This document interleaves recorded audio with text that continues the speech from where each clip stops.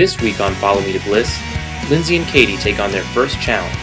In 30 minutes, they're going to be teaching the rumba and the swing. I did the rumba. I've never done it before. Never had a coach before. Calm down, we got this. You and me, Yes. we're a team. I was about to wear a hat, but I don't think I should. Let's go to our expert panel of judges.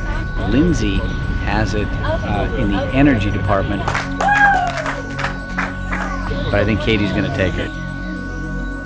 Pretty convinced that Lindsay's got it in the bag. She's really graceful.